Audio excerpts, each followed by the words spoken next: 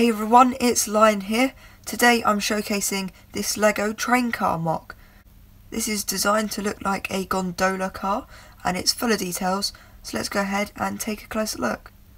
First up, you'll notice that I've used the standard wheels and buffers with the magnetic connections. That means it's very easy for me to replicate these and also connect it up to my train when it's finished.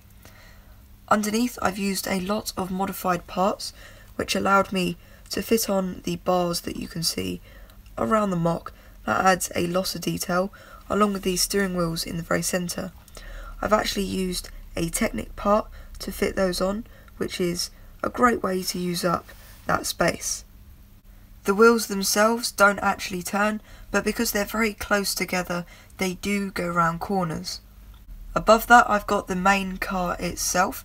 Now, of course, this is a nice wooden design.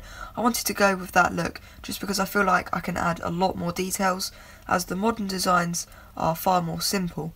So I've got these little 1x1 posts that go along, and then I've used the snot building technique once again to fit on these tiles to act as panels. As you can see on the inside, I've used a variety of dark and light bluish grey parts to create the gravel or kind of coal texture that I was looking for. I do really like this MOC. I'm really happy with the amount of detail I managed to pack into it. I did spend quite a lot of time trying to get the base of it really nice and detailed, as I feel like a lot of the trains do usually look quite complex, and that's the kind of look that I was trying to achieve.